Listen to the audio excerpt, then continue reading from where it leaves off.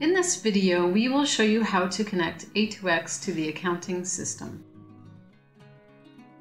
Keep in mind, when your client has more than one A2X account to connect, you will need to share the connection.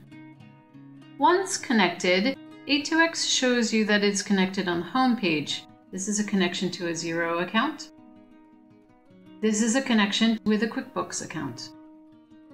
How to set this up for Xero. On the home page, click on Connect to Xero button. On the next page, click on Connect with Xero here. On the following page, you are given the choice to share the connection or connect to a Xero company for the first time. For your first connection, click Connect to Xero. You'll be prompted to log into Xero and choose the organization to connect to from the drop-down. Click Allow Access and you'll be directed back to A2X. How to set this up for QuickBooks. On the home page, click on the Connect to QuickBooks Online button. On the next page, click on Connect with QuickBooks here.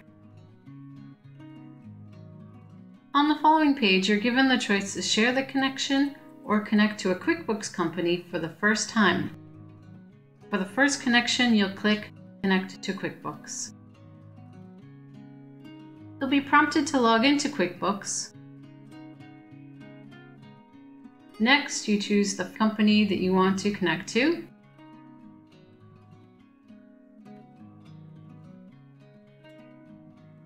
You're returned to A2X and the account is now connected to the accounting system of your client, as you can see here from the Connections page and here on the Home page. Sharing the connection to QuickBooks is the same for Xero. On the Home page, click on Connect to QuickBooks Online button. On the next page, connect with QuickBooks here. And click Share QuickBooks Access.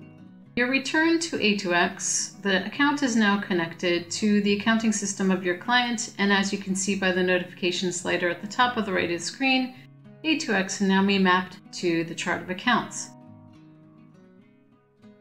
Tax rates, multi-currencies, and tracking for classes. Thanks for watching.